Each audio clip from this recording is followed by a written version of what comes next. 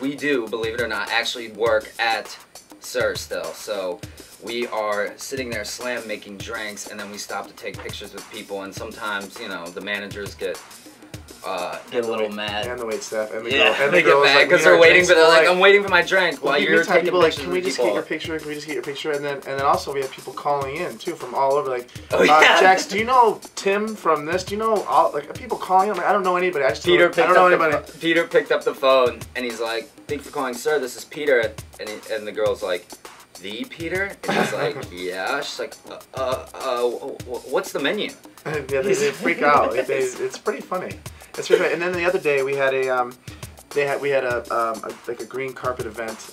Lisa had a party, and Lisa was like, "Hey, come out and do the carpet and take pictures." So we went out and did that, and people were interviewing. And they're like, "So how do you, like, you know, does this change your life?" I'm like, "Well, I'm gonna actually probably be making your drink in 5 minutes.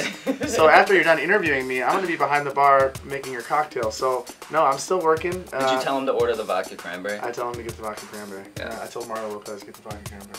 After he's done interviewing me, I'll make your drink.